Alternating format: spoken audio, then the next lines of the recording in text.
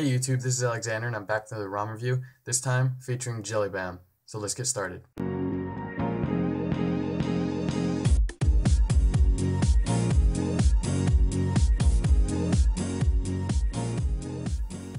Okay, so this ROM JellyBAM for the Nexus S is based on Android 4.2.1, as you can see here, 4.2.1, which means that you'll have all your lock screen widgets that you might want.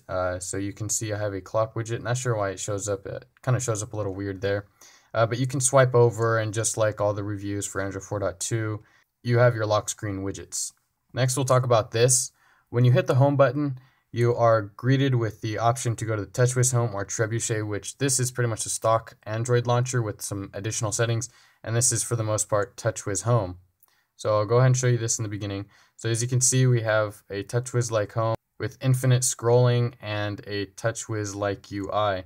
We can go to apps, and as you can see, it looks just like TouchWiz. You don't scroll over to the widgets. You have to hit the widgets to go there, and we'll take a look at the widgets here. You have your AccuWeather clock, your AOKP clock, your Cronus clock and weather widget, performance monitor. You have play recommendations, ROM control. So you have all your regular widgets with some added ones because of the ROM. Then you can check out your downloaded apps right here, which I don't have any, so it's not letting me click there. And we'll take a look at the apps that come installed, which is Awesome Beats. To enhance your music experience, you can go ahead and play around with equalizer settings. Mod My Droid is basically a news type of app, requires internet, so you open it up and it'll bring up some news. So as you can see it loading up back here. It's talking about the Galaxy S4 event, March 14th, by the way. March 14th is the announcement for the Galaxy S4 in New York at, I believe, 7 p.m. Eastern Standard Time in the US, just in case you're interested. So that's what that is. So as you can see, it kind of has trouble getting back, and it lags a little bit and hangs. You got to move it around and it'll come back. Rescan media root. So if you're having trouble with your SD card, or since the Nexus S doesn't have one, what would be the SD card? You can go ahead and rescan, and I believe it's supposed to search for errors and stuff like that. Task Manager, just exactly what it sounds like. As you can see, I had to click it twice.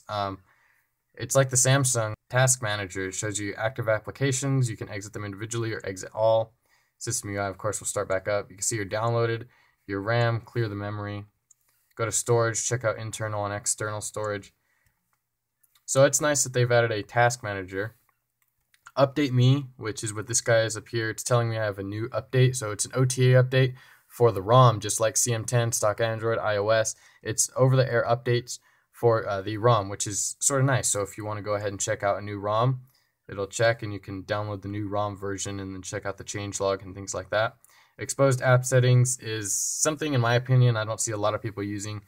We have Apollo here. As you can see, you can toggle the tablet mode, change the DPI, the language. So some people might use this, some people might not. In my opinion, I wouldn't ever use it. Then we have Exposed Installer, which another thing I'm not going to use. I'm not even familiar with the interface. Now, before this gets too long, I'll go into settings and just take a look from the bottom up. About JellyBAM will take you to this little page. You can donate and check out their website, stuff like that. You have your About Phone, 4.2.1. Performance control, so it allows you to overclock, underclock, things like that. You have your advanced free memory, so that's nice. Disable media scanner, if we hit that, which, sorry, takes you to this, which is the media scanner I was talking about earlier. DPI settings will take you to the exposed app settings, signage and mod settings. Of course, it'll take you to the signage and mod settings, where you can customize your widget for Cronus, your lock screen security, button actions, hardware keys. I'm not going to go over or in depth with all of these because the review would take too long. Now in ROM control or AOKP settings, you have your system.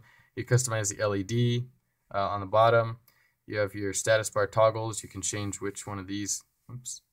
You can change which one of these toggle on or off, which ones are there, order, things like that. Navigation bar, you tweak the navigation bar, the colors. This is something I wish stock Android had, is you could change your navigation bar colors as well as change the LED light. For example, the Nexus 4, since it's down here, it would be nice if stock Android had that. So power menu, you can change which options come up when you hit this, when you get to this menu.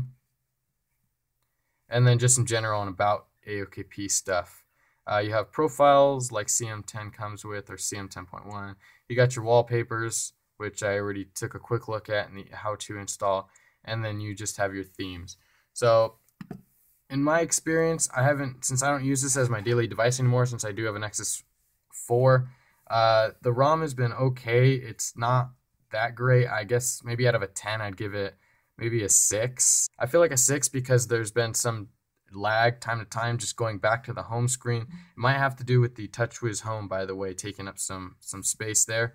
Going in and out of the app drawer can feel a little slow sometimes, and as you can see here, I don't know why, it changes the background and it messes up these icons up here. Hopefully this update that I haven't installed might fix that, so if you're feeling a little daring and you want to check it out, go ahead and do that.